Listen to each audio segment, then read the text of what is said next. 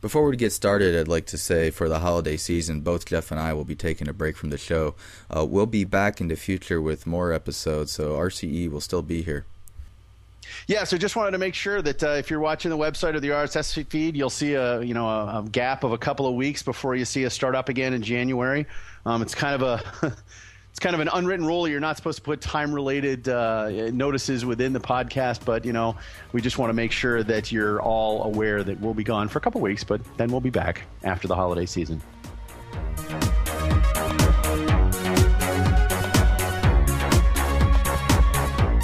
Welcome to another edition of RCE. I'm your host, Brock Palen, and again, I have from OpenMPI and Cisco Systems, Jeff Squyres. Jeff, thanks for joining us from your offices halfway across the country.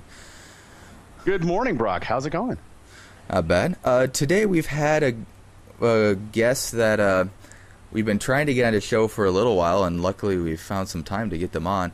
We have David van der Spoel, from Gromacs, I believe it's an MD package. I have a number of users that use Gromacs, and it's pretty familiar, and I believe it's involved with some other projects out there. He's at the University of Uppsala in Sweden, so we're actually 6 hours time zone different here, so thanks, David, for helping us out at such a different time. Yeah, and I want to give the standard disclaimer here up at the front, little known secret. We do a little coordination before we start recording these things, and we have definitely determined that we cannot pronounce David's name properly, and we cannot pronounce his university properly or his town properly because we're ugly Americans. So we give all the standard disclaimers and apologize for all of that in advance. Okay. Well, I appreciate that you guys are trying anyway. So. Well, why don't you introduce yourself and tell us your involvement with Gromacs? Yeah, so I'm a professor of Computational Molecular Biophysics in the biology department in the University of Uppsala, and have been working on Gromacs for close to 20 years now. So let's roll right in. I'm sure not everybody listening knows what Gromacs is or uses a similar... There's a number of... MD packages out there. Is Gromacs an MD package, or am I completely off base here? No, you're absolutely right. It's a molecular dynamics simulation package, and the abbreviation it stands for Groningen Machine for Chemical Simulation, which is a quite ugly name, but Gromacs is easy to recall, I would think. What was a little bit of the history behind Gromacs? Like, where did it come from? What was its intended purpose from inception? So in the late 80s, people started experimenting with parallel computing, and since molecular dynamics is a well-known resource hog, parallel computing was an obvious thing to do. And basically we started from scratch writing a code in C based on older MD codes that were around with the functionality that we knew. And we started doing stuff in parallel on transputers, and then moved on to more common things like workstation clusters from there. Transputers? So this is a special kind of chip made by an English company called Inmos, who built a chip that had built-in communication hardware 15 years before the Opteron. It was very ingenious, but alas, computing and programming was a bit cumbersome, so it was hard to use in effect. So I have to ask, if you were using transputers back in the early 90s and late 80s, did you happen to use LAM, perchance? I don't think we used LAM. No, we had the things in the box hooked up to a Sun computer, and we were programming an Occam, and Occam was hell because of the weird rules for writing the code, that you have fixed indentation. And just when I thought I got over that bit with fixed indentation coding, then Python came on, and I thought, well, bad things never go away. Oh, wow. Yeah, the reason I ask is because it's a little-known fact. Today's the day for secrets and little-known facts, apparently, that LAM MPI, its very first target was transputers back in the early 90s, and it was actually a publicity stunt to add the MPI layer, which eventually became the dominant and most used part of it. But I just haven't heard the word transputers in many years, so small world. Well, that's the history. Yes, excellent. Well, so who uses Gromacs, and why do they use it? So you talked a little bit about the history, and that parallelism was an obvious target. Could you give us some examples too about why you needed to spread onto multiple machines, and how did that spread throughout the community? So who uses Gromacs? Let's start there. I think in chemistry and biology is our main target. We also have quite a few physicists out there. And people use it for anything that you can use the kind of classical model for. So anything from biomolecules to carbon nanotubes to gases. I guess there are about 5,000 to 10,000 academic users, quite a few industrial users as well. Cool. Yeah, so we have a mailing list with 2,000 people on there. So and they're willing to send out with 40 emails per day. So it's quite a spam there. But so there's probably more users than these that are subscribed to the mailing list. Yeah, we always find it's very hard to tell, particularly in open source, how many users do you have? You have no idea because, the silent majority of people who just download and use, you have no idea. But it's nice to hear you have so many subscribers and so much of an active mailing list community. That's a very good indicator. So I'm sorry, I did ask you a barrage of questions there. Let me go through a different one of those again because I asked you all at once. When you started Gromacs, back in the history part there, how did you do the parallelism itself? You mentioned some of the models that you used and whatnot, but back in the early 90s and whatnot was before even MPI was standardized. PVM was just starting to come out, and there were dozens of different parallel models before kind of the community settled on one. So how did you guys develop this? What models did you end up using and why? Yes, well, apart from Occam, we tried a few things. So this was basically before PVM even. So there we had a homebrewed compiler that did parallel Pascal, and was made at the computer science department in our university in Groningen in the Netherlands. We played with that as well, but we found it wasn't stable enough. So the first try was to go for C with a commercial library for parallelism. And I think we used that for a little while, and then we moved on to PVM and later on MPI. If it's of interest, we actually also built a machine with another kind of hardware, Intel i860s, that used to end up in printers and stuff because they were good for that stuff, with a special hardware communication, which was also made for us by a company. And we had a big rack full with 32 of these boxes, 32 processors, each of them 5 megaflops or so. So this was really breakthrough performance at the day. So you guys really used a lot of specialty hardware. You were really kind of digging to find every little bit you could of performance that was out there at the available technology at the time. Yes, initially it was even worse, or even more ambitious, I should say, in that we were planning to make our own, implement the algorithms in hardware, basically. But we soon found out that this basically was beyond our capabilities, and this is when we moved on to a programmable chip with special purpose communication, but at least a programmable chip for the main part of the code. And that was the transputer? I'm not familiar with them, so... No, this was the i860 from Intel. Oh, okay. So this was quite a bit faster than the transputer, actually. So when you say programmable, you mean software programmable, not like hardware programmable like an FPGA or something? Exactly. This was just a normal processor. So this was basically Intel's first try at a fast processor, a RISC-like processor, like they did later with the Itanium, but they basically gave up on it. Okay, so moving into how you derive modern performance, when I was building Gromacs, and I've built several versions of it for several users with different options on and off, where are you deriving most of your performance? I noticed there was a lot of assembly in there. It's pretty much is a lot of Gromacs in assembly, or? Well, this is fun that you should ask this, because from version 3.0, which was released in 2001, we had lots and lots of assembly, which was hand-coded by a PhD student, Eric Lindahl, who basically decided one beautiful day that he had nothing better to do, so he sat down for half a year and programmed basically 1 million lines of assembly.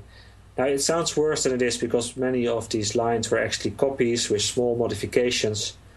But this has served us very well, and this is to a large part where the performance comes from. But very recently, we actually dropped all the assembly. So we went from 1 million to 0 lines of assembly. And what we're doing now is we have normal C code with this assembly intrinsics, which are portable, and in that sense much easier to use.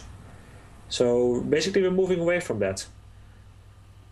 Interesting. So this is like a standard thing where you can basically call C functions that call the assembly for you, similar to SSE intrinsics? It's a bit like that, yeah. It is SSE intrinsics, actually. This is the real name. And we're just using these, and actually we're generating our code as well. We're not writing down all the code ourselves, but we're generating all our loops, and that makes it much more manageable. Another thing that we have been using extensively in order to get performance is not calculating anything if we know that the result is going to be 0. And there's actually quite a bit of that in MD, and I presume in many codes. So if you're going to multiply two numbers and one of them is 0, then you might as well not do it because you know the result beforehand. Interesting. So you can actually do a compare and branch, and that's faster than doing a multiply, is what you're saying.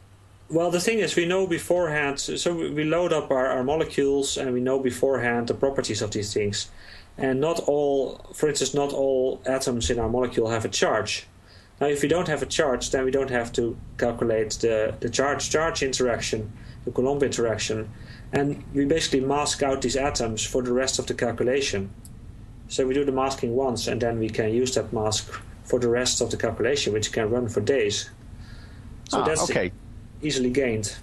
I see. So it's not you're not doing a test and compare before every single multiply. It's more of an intelligent macro level kind of thing that you can mask out, like you said, entire atoms and molecules. Exactly, and the same actually applies to much of our code. Basically, we're trying to use smart algorithms and also avoid if statements. I mean, who's ever tried to optimize any code knows that if you have an if statement in a loop, that the processor is going to choke on it. So we just take the if statements out of our inner loops and basically multiply the loops, and then you have 10 loops instead of one loop with 10 if statements, but they go a whole lot faster. Cool. So you mentioned, well, Brock and you both mentioned SSE. Do you use any of the other intrinsics like MMX and some of the other advanced things that are great for math? Actually, yeah. So this is not my personal work. This is Eric Lindahl, but he has implemented the stuff for MMX, 3D Now, VMX on PowerPC. We got some help for tuning on Blue Gene. Also, we had Itanium assembly at one stage with help from HP, I think, if I remember correctly. So people are also eager to help us with optimization. Cool. Do you have optimizations for some of the newer chips like Nehalem's? And I'm sorry, I forget the name of the most recent AMD. Is it Shanghai? Istanbul. Istanbul. Thank you. Yeah. So I think we're not using anything above SSE 2 or 3, and I'm not entirely sure. I think the Nehalems and things like that use, they have more cores, they are better at predicting and stuff, but what is actually quite fun about the Nehalems is that we can actually now, for the first time, use hyperthreading. So if we use two processes on one core with hyperthreading, we get about 80% gain in throughput. That's fascinating because in the prior generations, the hyperthreading in the Harper-Towns and the other Xeons and whatnot really wasn't all that effective from HPC. But this is neat to hear because Intel has told me that they really like the hyperthreading in Nehalem, and we should be trying it for HPC applications. And it's really refreshing to hear that from out in the real world that people are seeing some improvements. That's cool.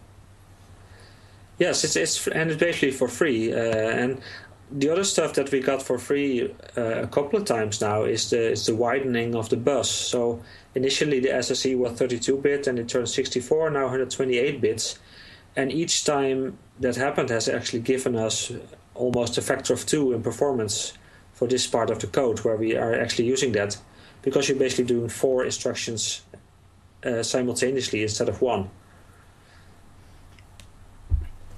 So, quick question though. I was under the impression that most MD codes were memory bandwidth bound. I mean, are you doing intelligent blocking on cache sizes on these different CPU types and trying to intelligently use memory? I always understood they kind of operated at a fraction of the processor's theoretical performance because the memory couldn't keep up.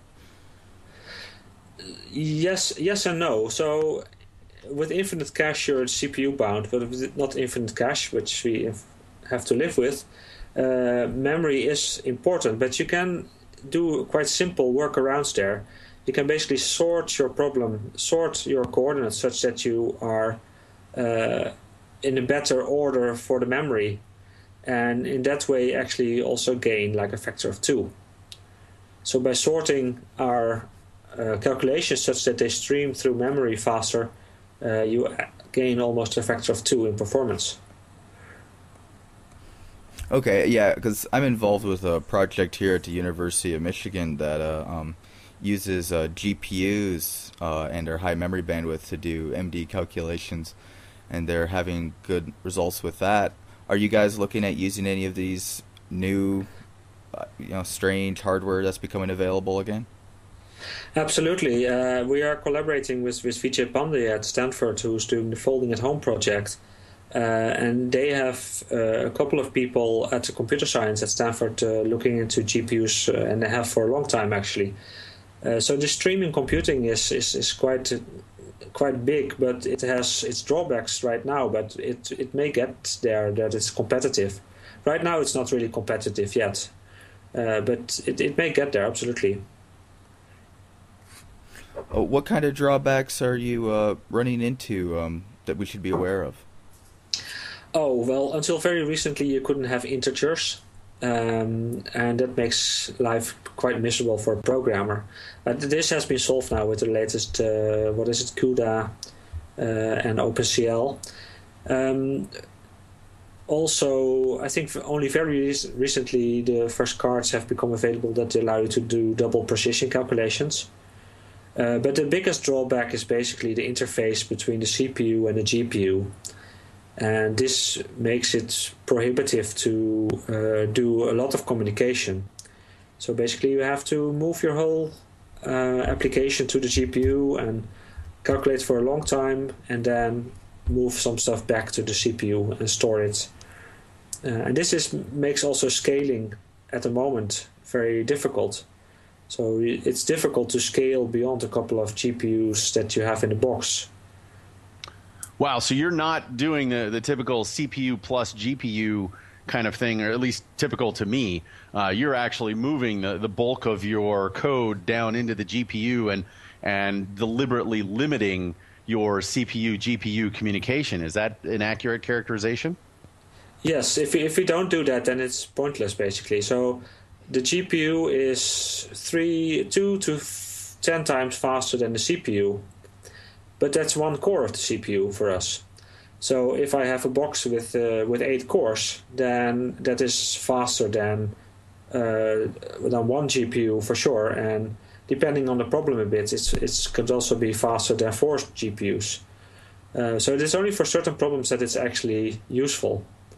I think. That's interesting too, because that is kind of the basis of Intel's argument about why they haven't really made much of a foray into the accelerator market, is because they're saying, well, we'll just put more and more cores on there and that'll do effectively the same thing. And so you're kind of confirming that, or at least saying that the picture is very gray and it's dependent upon your application as to what you're going to see. Fascinating. I always love hearing confirmation of what the marketing guys say with the people who are actually really using the products and doing real science. Okay, moving on beyond the accelerator thing, let me throw another question in here. The effects of NUMA. So, before we had these accelerator technologies, you must have been dealing with NUMA effects for a long time, not just with Opteron, but with things even earlier than that and so on. How does your code take advantage of that or exploit that or have to be aware of that? Until now, we have basically relied on the MPI library to do this kind of stuff for us. And that's actually, so we basically haven't bothered so much. Oh, okay. And that has worked quite well. I mean, the OpenMPI that we have used a lot and LambMPI before that has quite good support for SMP communication. And we've just used that as is. We are thinking about going into mixed parallelism, though, and it's not entirely what you're asking for, but where we basically combine SMP computing on one node and with MPI communication between nodes. And the obvious reason for that is that you basically streamlining the communication between nodes such that you have larger but fewer messages between the nodes than you would if you would have one core, one MPI task, which is, I think, the more common paradigm for parallel computing. All right, very, very cool. So actually with that model, then the NUMA effects might actually become even more important. Is that something you anticipate looking into? I'm not really sure how we could take advantage of NUMA. I guess let me rephrase my question. It's not so much take advantage of, but make sure not to hurt yourself because of NUMA. Or are you just basically relying on the OS, and the OS does a good enough job of the memory placement and whatnot? Well, I think this was an issue with Linux previously, that this processors were not tightly coupled to a CPU, and if you had an operating system event going on, that all the processes could be shifted to the next core or something, and that would, of course, hurt cache performance quite a bit. Which is, by the way, is one of the reasons why Cray are developing their own Linux version, which basically taking out the operating system noise, as they call it, in order to streamline performance even more. But I think nowadays this is quite well handled in Linux, so it's not a big deal. Okay. Do you use, here's another curiosity, which is, I'll explain myself in a minute here, but do you actually probe Linux and whatnot to find out what the cache sizes are, or do you just kind of have hard-coded defaults in there? No, we don't do anything like that. The only thing that we sometimes do is we use the FFTW library for fast Fourier transforms, and they have this built-in algorithms for testing which version of their algorithm is fastest. So that can be done, and I'm not sure what they are doing under the hood. But for us, for us, the performance is really dominated by what kind of problem you happen to do. And I mean, yeah, we're not taking advantage of more or less cache explicitly. Gotcha. The reason I mention it is, I'm sorry, is a little bit of an advertisement, is there's another new sub-project under OpenMPI called HWLoc, Hardware Locality, that can report to you exactly what your cache line sizes are and which processors share which cache and so on. So I didn't know if that would be useful to you or not. It could, in principle, be. I mean, I don't think we have thought about it in great detail, but I could imagine that you could unroll your loops a bit more if you have more cache or something like that. And since we're doing this automatically, it might actually be possible to create multiple loops for the same kind of calculation, which can take advantage of that. So that's an interesting idea. Okay, moving on to some other tools and complementary bits to Gromacs. What tools do you normally use with Gromacs? I mean, Gromacs is a core MD package, but it's not visualization as far as I know. What do you use in your own workflow with Gromacs? Okay, that's a good question. So there's a few packages, I would say, and it depends a bit on which user. But so we like PyMol a lot, which is a molecular graphics program by Warren Delano, who passed away recently, unfortunately. Other people use VMD from the Klaus Schulten group at Illinois. Let's see. This is also visualization then. Then there is a couple of quantum chemistry packages which you can use in conjunction with Gromacs, and that includes actually most of the used packages, Gaussian games, CPMD, and a couple more actually. So these can be used. Then there's a couple of more related or more or less related programs like What If, which you can use for some kind of pre-processing. And then, of course, we create lots of simple line graphs, and people use XMGrace or GNU-plot to plot these, or Excel, what have you. So anything and everything. No, that's actually correct, yeah. I was reading, and there was some mention to Gromacs and folding at home. What's the relationship between Gromacs and folding at home? Yeah, so since a couple of years, I think 5 or 6 years, the Folding at Home project uses Gromacs for most of their simulations. So if you're downloading the Folding at Home screensaver, you might be running Gromacs under the hood. And the reason why this is that, of course, performance. And one of the Gromacs developers was a postdoc at Stanford at the time, I think. And then this was initiated, and since then they have been using Gromacs a lot. And could you give a quick rundown of what Folding at Home is? Right. So Folding at Home started out as a distributed computing project where basically volunteers download a screensaver for their Windows or Mac boxes or Linux even, which runs in the background as soon as your CPU is idle. It gets a protein structure from the server, and then it does a molecular dynamics simulation, and the aim with this is to predict the structure of the protein from the simulation. And this was actually quite successful, so they have been able to predict the structures, or post-dict, I should say, because these were known structures, so they could actually check the results. But they have done this for quite a few proteins. And since then, they have moved on into basically all kind of biochemical problems that you can study with this kind of software. Okay.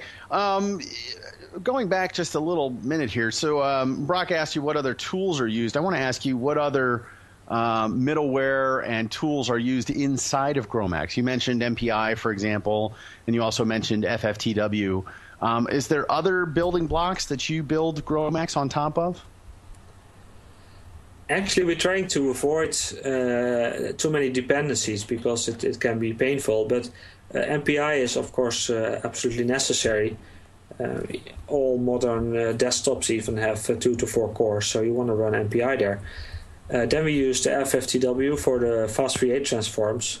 But we can also use vendor libraries like Intel's MKL or things like that. Other than that, there's actually not a whole lot. We have some analysis tools that use, for instance, the GNU Scientific Library. But that's basically it. No, hang on. We also use BLAS and LAPAC for a very small subset of problems that we use. Matrix stuff. Yeah. Okay.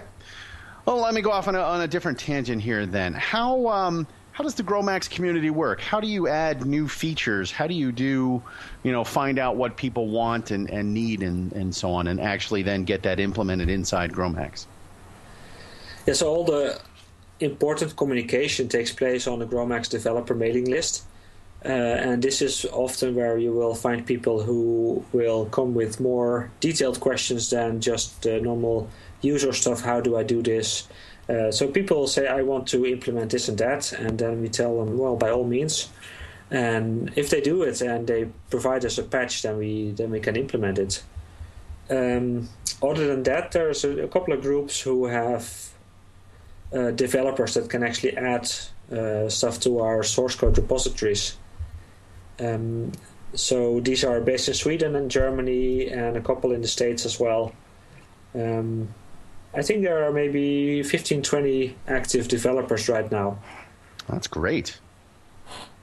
So how do you find the quality of random patches that come in? Do you find we in OpenMPI, periodically get patches from the wild, so to speak, and some of them are great, and some of them are, it works for me quality and need to be hardened up before they can be put in the mainline code base and whatnot. Do you find similar, or how does that work? I guess we have the same problem there, that not everything is great coding-wise, but on the other hand, our own code is not so great either because it has a history of 20 years. Okay. And we're working on it, but, this always has somehow lower priority than getting new features and bug fixes, so cleaning up is not high in the priority list, unfortunately. Gotcha. So you mentioned 15 to 20 active developers and so on. How do you maintain that as a community? Do you rely pretty much solely on email for communication, or have you been working with these people so long that it's just easy to communicate and work with each other, and you see each other at conferences and things like that? It's a bit of a mix. So some of the people I've known for 15 years, of course, and others have become developers recently only. So it's a mixture. So we use, of course, software for the source code management. We use Git.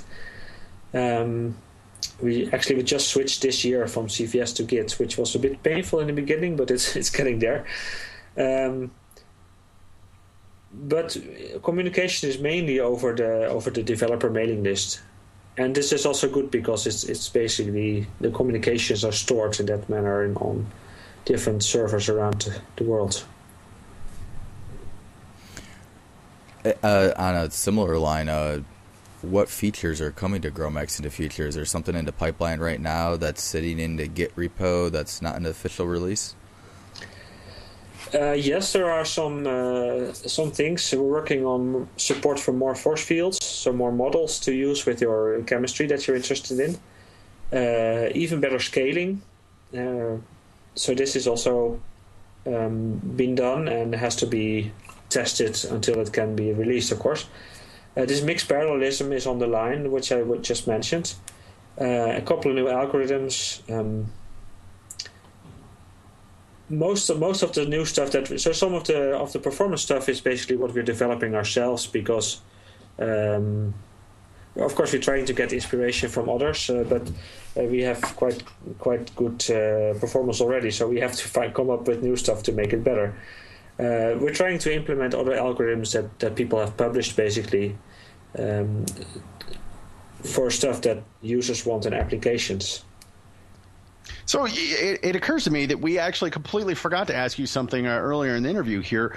What exactly is Gromacs? Is it middleware? Is it an API? How do you use this as a user in your workflow? Do you export language bindings, or are there command line tools, or how does it work? Okay, so it's completely command line driven. So we have 80 to 100 programs that you use from the command line. Well, then Git should have been a natural mapping for you guys, right? Yeah, that's true. But I mean, this Git is not one-to-one with CVS, so that is basically... That's very true. I'm sorry. I went totally off topic there. Yeah. No, but we have 80 to 100 command line tools, which can be a bit much for the beginners, especially if they have never used a command line before. But to our defense, all the programs have basically the same interface. So they have a -h flag, which you are used to for help, and so it's not as bad as it sounds. But someday maybe we'll get a GUI as well, but not just yet. I've had a number of users at my own site use some third-party packages that rely on libgmx from inside Gromacs. So I do know some people who are using a bit of the Gromacs library, you could say, outside of the command line tools that come with Gromacs. This is new to me. Yeah, no, it was hard. It's like, I need libgmx. Like, what? It was new to me too. Okay, that's interesting. No, but there is quite a bit of stuff going on and not everyone is communicating everything to us as well. So people publish basically variants of the Gromacs software where they hacked in their own stuff So in some cases, actually, we had to tell them to please put it under the GPL, under the GNU public license, which we also are using. But other than that, everyone is welcome to do whatever they like with it, of course. So the whole project's under the GPL?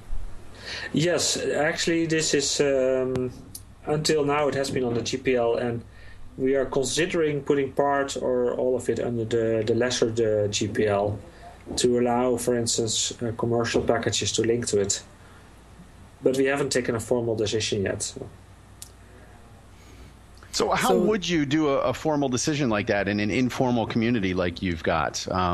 What kind of consensus do you need? Are there actually intellectual and legal issues involved there, or is it just kind of a straw vote? No, I think we're basically three main guys who decide this between us. And that's as simple as that. Okay, and just as a quick thing before we end here, there's a lot of different MD packages out there with different focuses, whether it's material science or biology or chemical systems. What other packages do you admire as an MD user and developer? Yeah, to be really honest, I have not so much experience with other packages because basically from the beginning we decided to develop our own. However, very recently there has been a new addition to a new kid on the block, so to speak, which is the code called Desmond. It's made by a company, D.E. Shaw, who have their offices at Manhattan. And they've also built a special purpose computer. So basically they did what we set out to do 20 years ago. And this has shown phenomenal performance, actually. So it is like 2-3 orders of magnitude faster than anything else that you can do. So this is really an impressive thing. So how does one get involved in Gromacs? Let's say I'm a random user and or developer out there and so on. How would I go about joining your community and actually contributing code and doing things like that? Yeah, it's very low key. So basically you write an email to the GMX developer list and saying, I would like to do this and that, but I don't know how to do it or something, or where should I start? And then you will get some friendly advice, and that's about it. And people are also welcome to drop by if they have bigger plans and stay with us and work with us for a while, or with one of the other partners in Stanford or in Germany or in Stockholm. So we are open to all kinds of contributions, really. Yeah, you never want to turn down a free contribution. That's how open source works, right? Well, to a point, of course. And yes, to a point, yeah. So sometimes it's more work for us than the gain, basically. So that's, of course, where you have to draw the line. But it's not always so easy to predict that beforehand. Yes, it's the enthusiasm that you don't want to dampen, regardless of the quality of the work, sometimes. Exactly. And that is a fine line to tread. Indeed. So contact information, downloading Gromacs, where's all that located? Websites, mailing list addresses? So the easiest way is just to go to www.gromacs.org. And there you will find pointers to mailing lists, to downloads, and also archives of the mailing lists and stuff. So you can really find everything there. We also have a Bugzilla, where, of course, there's also a link to that. So everything is really on that one website. Okay. Well, thank you, David. Thank you very much for taking some time out to speak with Jeff and I, and this show will go out soon. Thank you. My pleasure. All right, we appreciate your time. Have a good holiday season. The same.